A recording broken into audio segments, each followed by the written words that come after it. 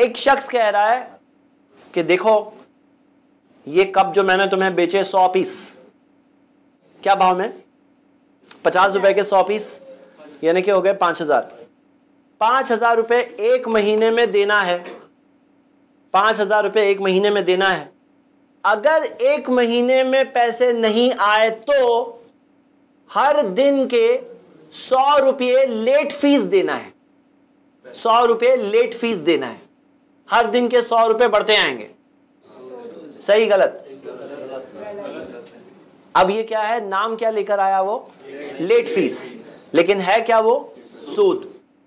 तो यहां हम क्या देख रहे हैं, ये लेट फीस नाम है लेकिन है सूद। अब देखिए मिसाल के तौर पर इलेक्ट्रिक बिल, टेलीफोन बिल, इतनी तारीख तक नहीं भरे तो इतनी लेट फीस लग जाएगी और इतना भरना पड़ेगा। ड्यू डेट तक नहीं भरे तो 1000 रुपए का बिल है, लेट फीस अगर फला तारीख तक नहीं भरे तो 1050 भरना पड़ेगा।